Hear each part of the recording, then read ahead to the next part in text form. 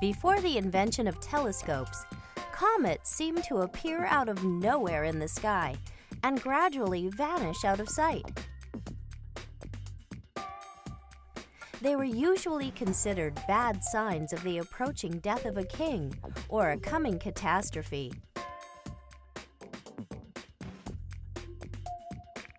So what are comets really?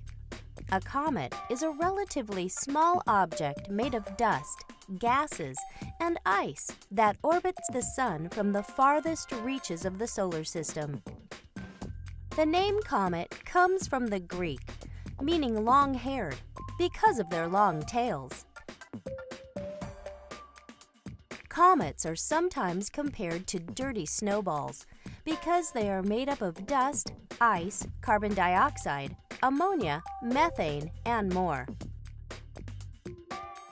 Scientists think that comets are leftovers from the gas, dust, ice, and rocks that initially formed the solar system about 4.5 billion years ago. Comets live in the outer solar system, beyond even the farthest planet. Comets are made up of three distinct parts.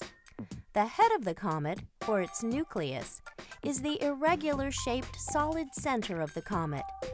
The nucleus is made up of rock, dust, and ice, and remains frozen and extremely difficult to see in the outer solar system. As a comet gets closer to the Sun, it becomes visible to Earth.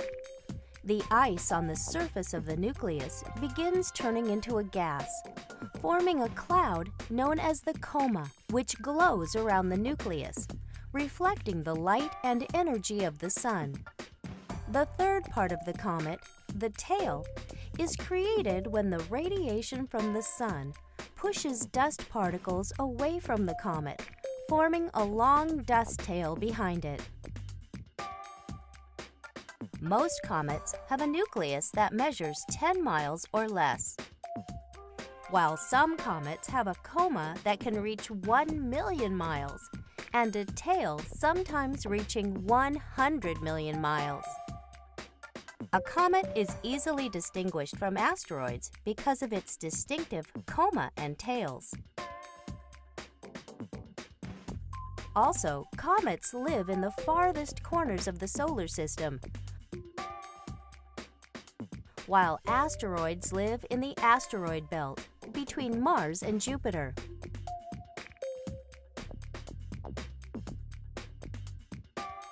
And a comet is different from a shooting star or meteor because comets do not actually enter our atmosphere. Scientists divide comets into two categories: short-period comets and long-period comets, based on the length of time it takes them to orbit the Sun.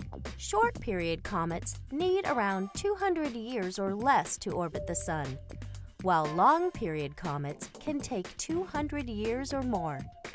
Some even take thousands or even millions of years to orbit the Sun. Long-period comets rarely appear in the Earth's sky. The most famous short-period comet is Halley's Comet. It orbits the Sun every 76 years or so. The last time we saw Halley's Comet on Earth was in 1986. It is expected to return around 2061. Records of humans seeing Halley's Comet go back thousands of years to the Babylonians and ancient Chinese.